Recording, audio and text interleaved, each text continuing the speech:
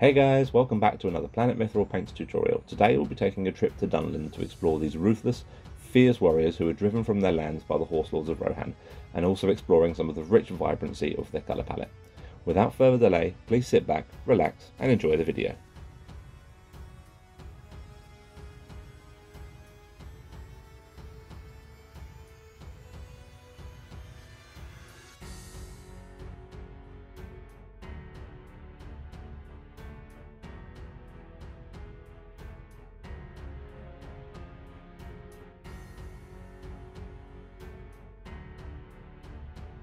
We're going to start by base coating all the exposed skin with Bugman's Glow.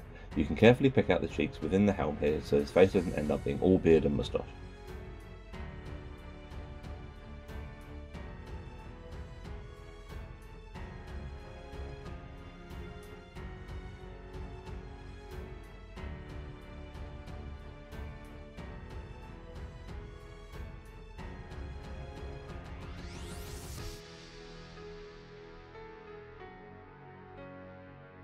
Now, layer over all the skin with a mix of Bugman's Glow and Cadian Flesh Tone.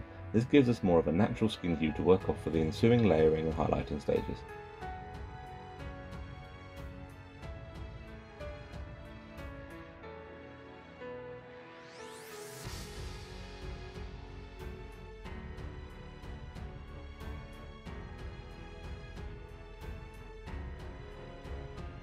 Once the wash is dry, relayer with the previous Bugman's Cadian mix. Now be careful here to leave the right flesh shade showing in the deepest recesses of the forearms, as well as between the fingers to create natural depth and shadow.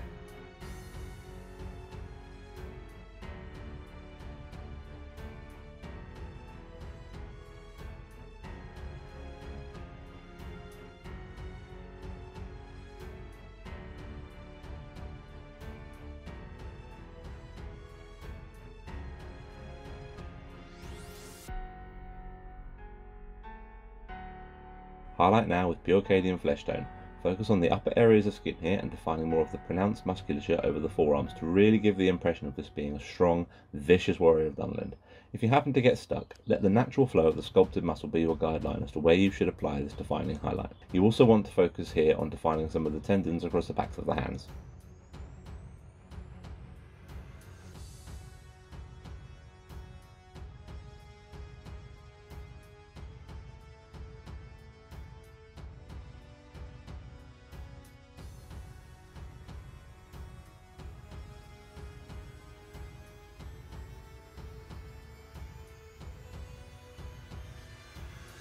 Finally, apply a fine edge highlight with a mix of Cadian Flesh Tone and padded witch flesh.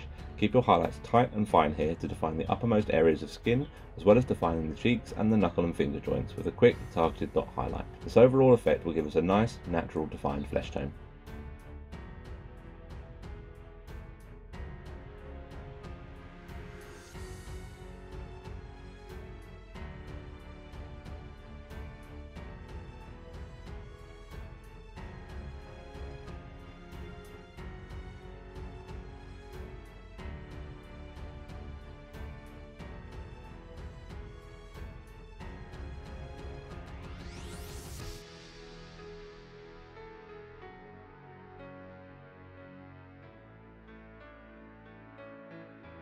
You can paint the warriors of Dunland's hair in a variety of ways. Now we've explored browns and blondes before, so here we're going to show you how to paint grey hair to give this Dunlanding warrior more of a grizzled look. Base the hair, beard and moustache with Mechanica Standard Grey.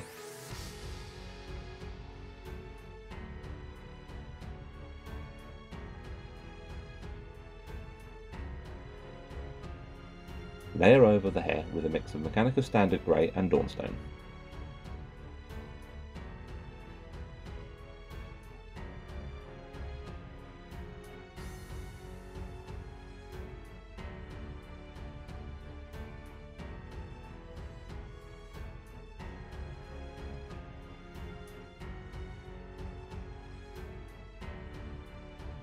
Once the wash is dry, relayer over with the previous mix and start separating out individual hairs, leaving the Nuln oil showing in the deepest recesses.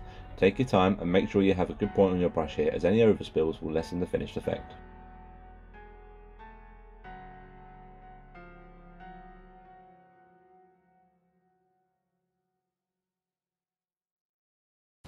Next, apply a fine highlight with pure dawnstone. Start to push these highlights towards the outer curls of the hair and the edges of the beard to give the impression of light hitting the Dunlanding's face.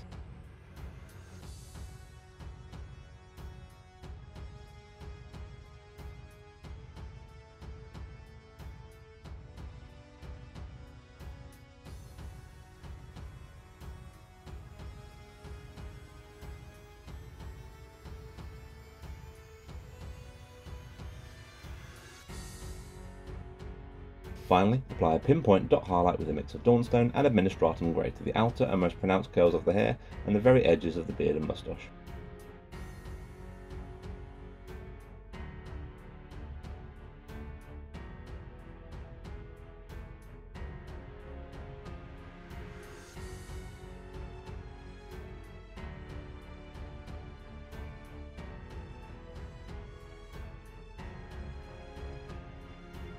Paint the scale mail, axe blade, helmet interior and any buckles across the warrior with lead belcher.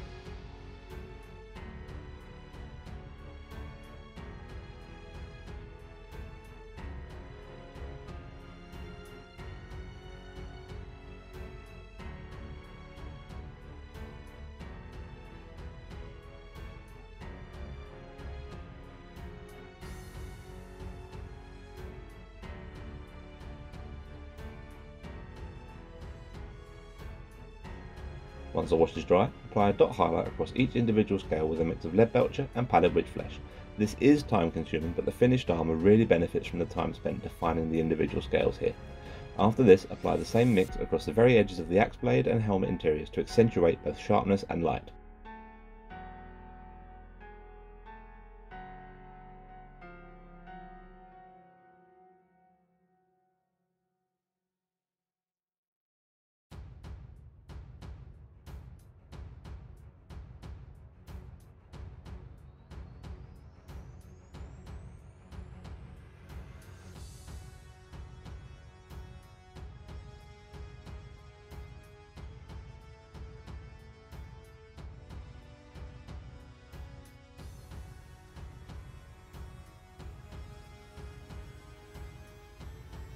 Base coat the medallions, helmet trim, dagger hilt and shield inner using Runelord brass.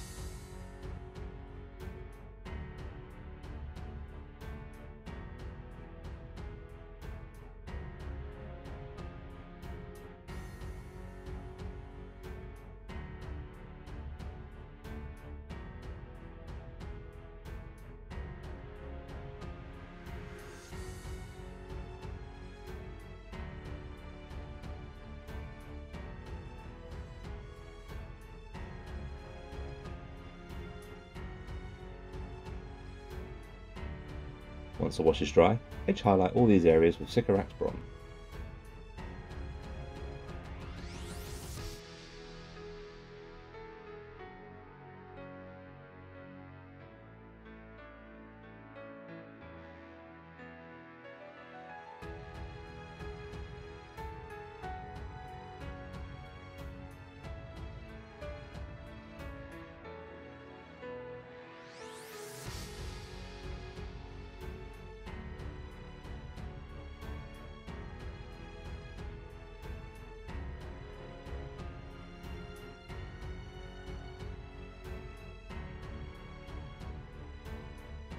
There are a few fur trims across the model, notably along his shoulder blades and atop each boot.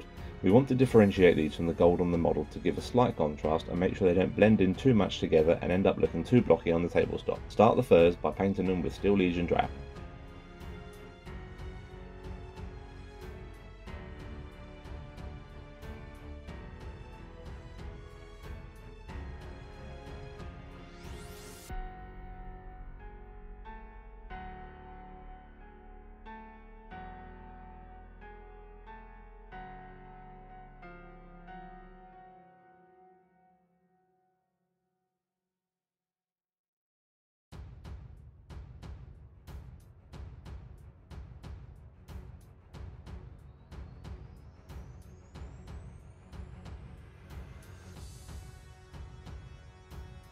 Once the wash is dry, carefully pick out the furs as we did with the grey hair, with a mix of Steel Legion drab and pallid witch flesh. We shaded these parts earlier than normal to tone down the underlying areas of fur and give them some real depth to make them stand out.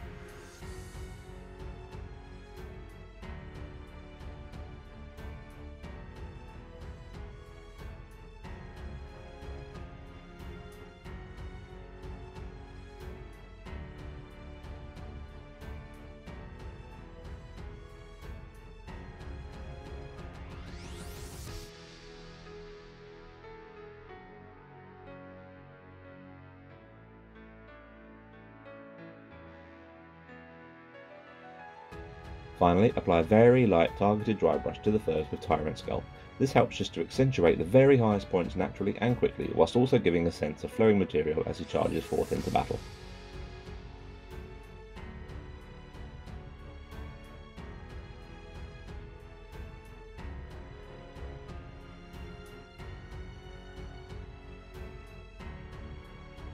Now for the main, striking feature for Dunland warriors, their vibrant cloaks. We're going to be aiming for a very bright, rich coloured cloak to best capture the essence of Dunland. To start, base coat both the cloak and the outer shield with a mix of corn red and rhinox hide.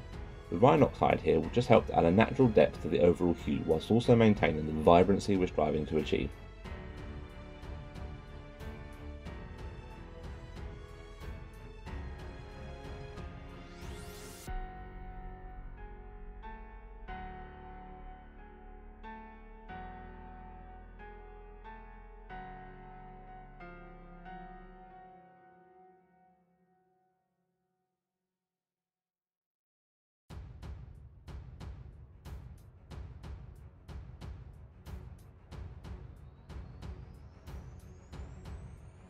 Now to bring up the hue and richness for what we want to achieve, we're going to be adding Wazdaka Red to the mix, bringing the overall mixture to an approximate split of 50% corn red rhinox hide and 50% Wazdaka. Layer this over the whole cloak and shield. You may have to apply this in a few thinner coats in order to get a smooth finish, particularly across the shield outer.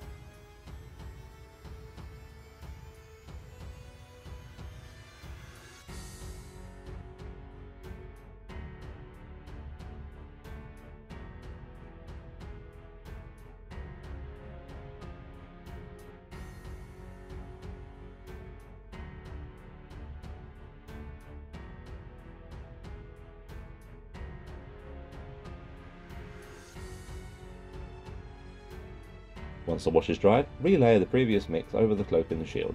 Now make sure to leave the Agrax Earthshade showing in the deepest recesses to give the cloak a natural flow. With the shield, start drawing the paint out from the centre, leaving the shade of the darker hue showing right up against the gold decoration in the centre.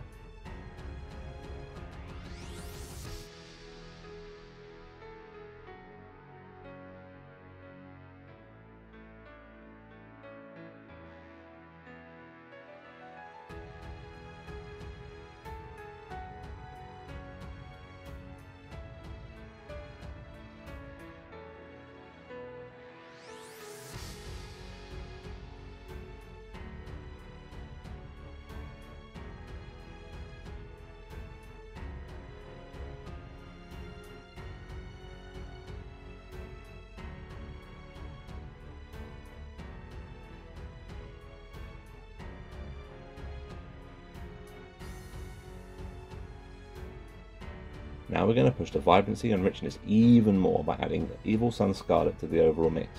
This will bring the mixture to an approximate 50-50 split Evil Sun Scarlet and the original base mix. Focus now on defining the upper and outer folds of the cloak, drawing your paint in smooth lines over the flow of the material and defining the outer and inner areas of the shield front.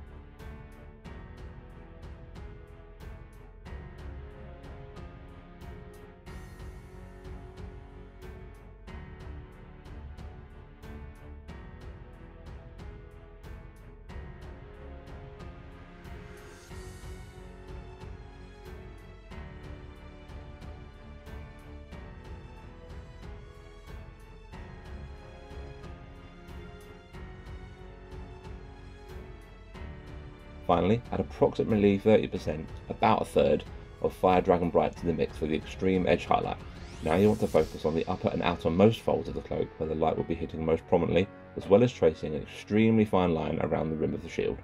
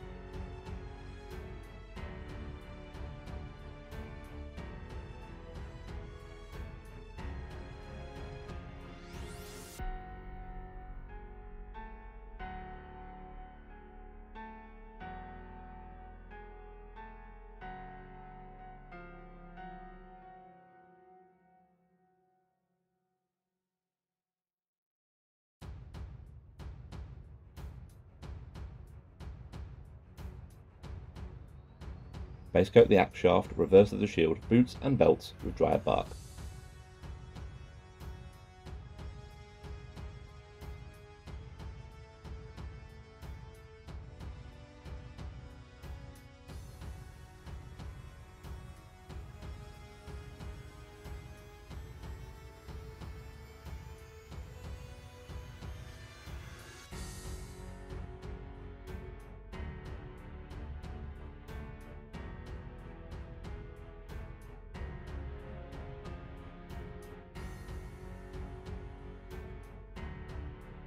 With a mix of Gawthor brown and dried bark, carefully segment out the panelling on the reverse of the shield.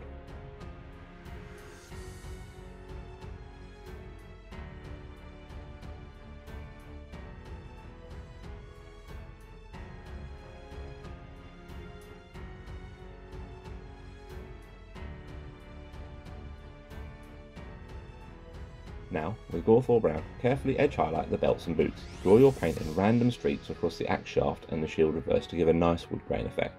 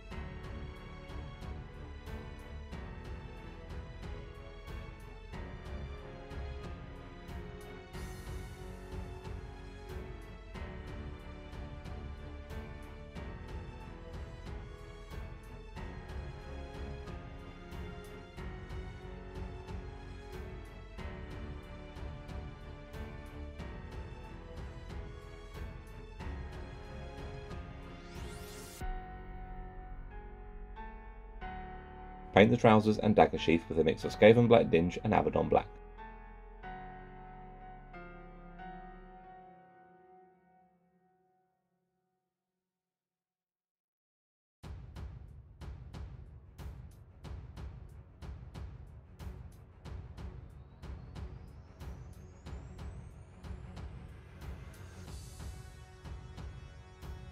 Once the wash is dry, relayer the previous mix, leaving the Nuln oil showing in the recesses.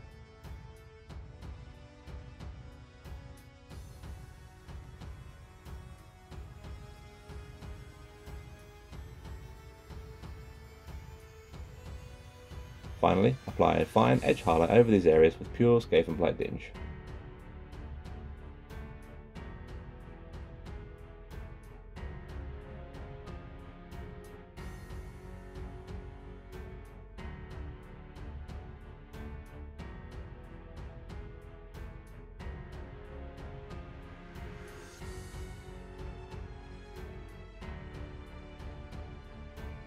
We want a slightly different tone for the arm and leg bindings to contrast to that of the fur trims.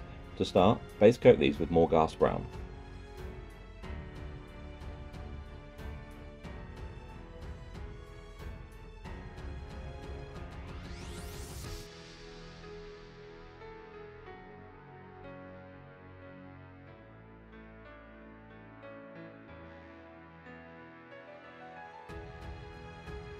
Once the wash is dry, carefully lay a Morghast brown over the bindings again, leaving the Agrok Thirst shade showing in the gaps between each strip of material.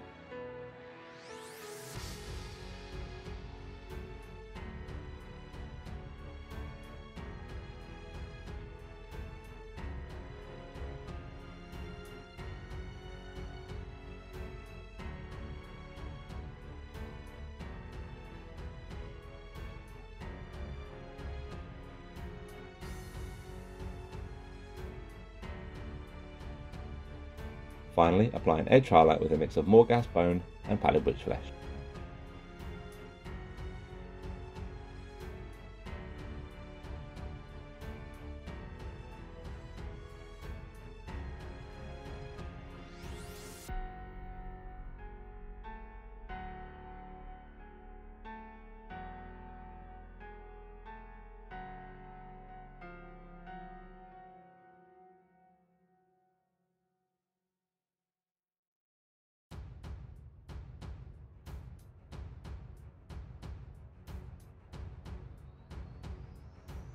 There we have it, a ruthless Dunland warrior ready to march to battle to reclaim their lands from the Kingdom of Rohan.